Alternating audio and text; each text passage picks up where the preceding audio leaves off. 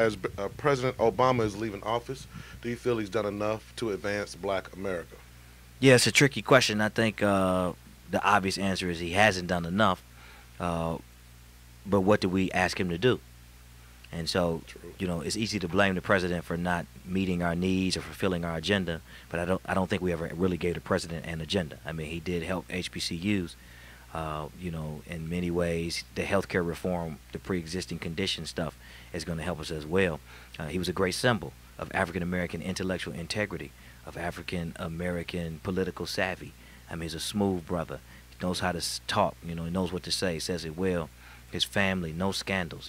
The daughters went off the rails a little bit at the end, the oldest one. But I mean, for the most part, I mean, he was a class act. Now, what we have to understand, though, is that the president is not a pastor. The president is not a political activist.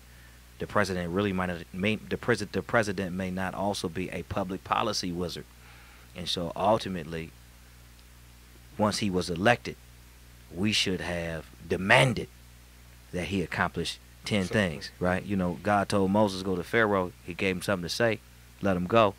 He didn't just stand in front of Pharaoh and say, God sent me here, right? He gave him something to say. Let him go, right? God told Moses lead the children of Israel. Gave him 10 points. Don't do this, don't do this. We elected the president. We went to the ball, had a party, came home, and didn't tell him what to do. Whose fault is that?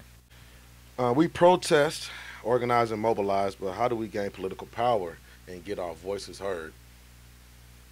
Well, I think we need to develop our own PACs, statewide PACs, local PACs, national PAC. We need to fund ourselves. We need to pool our money. We need to begin to understand that protest without a policy demand is just a march. Dr. King walked in the street, but they were marching in the street for legislation to be passed. A hashtag on a T-shirt, fist in the air, Black Lives Matter, with no demand. It's just a march, right? It's a parade from nowhere to nowhere, not asking for anything, right? Nowhere to nowhere, nothing. What's that? That's not social change. That's just venting, right? And so we have kind of this political masturbation that we like to do, rub up against each other in the street, right? And then experience euphoria, go back home, but we haven't done anything. We just feel better. It's kind of like a monster ball approach to politics. Holly Berry told Billy Bob Thornton, I don't care what happens in my life, just make me feel good. He banged away, and then when they were tired, they laid on the floor and felt better. That's black folks. We just banging away at it in front of some building on Facebook Live. And you laughing because people think, oh, it was great, right? Oh, it was amazing. Oh, we changed the world. You changed the world? Do we have a czar over law enforcement? Do we have a federal law enforcement czar?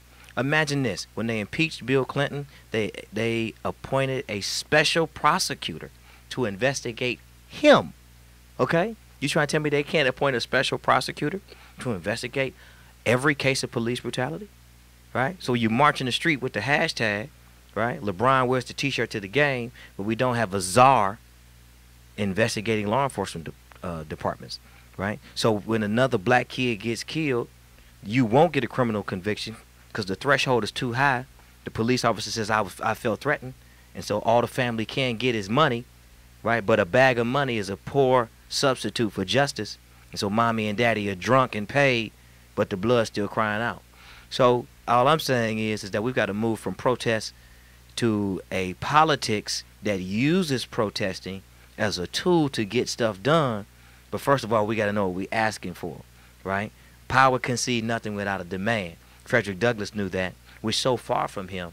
And so we are a generation that watched eyes on the prize but never did the research. So we saw people marching in the street and thought they changed the world. We saw Selma, but we never knew in the movie what Dr. King was asking for. And so we're imitating the movie, but we're not getting nothing because we don't have the whole formula. So we got to put it back together. Um, but I want you to tell the viewers, Black America, angry Americans that Trump is president, everybody. You got any final thoughts, any message you want to give out to the people? Look, we've been here before. We've been through worse. We've been through slavery. We've been through the Middle Passage. We've been through segregation. Right? We've been through degradation. We've been through Jim Crowism. We're in the prison industrial complex now.